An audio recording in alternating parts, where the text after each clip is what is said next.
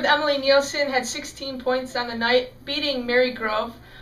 First, with homecoming and being the first WHAC game, how does that give you a little boost into the conference? It was really nice. It being homecoming, we had a lot more people out there supporting us, and I think overall the attitude and the vibe was a little happier for everyone.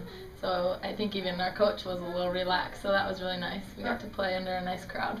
All right, great. And you guys turn around and play Tuesday against Cornerstone home again. Yes.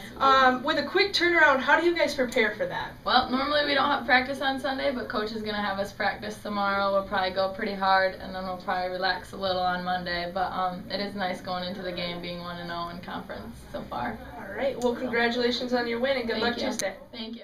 At halftime of the women's basketball game, the women's alumni was honored. After the women's game, the men's team took on Marygrove as well. Leading the way for the Panthers was Javante Ford with 17 points. Dominic Burnett, Gabe Vaynerchuk, Diamond Davis, and Kyle Stidham each added 10 points apiece.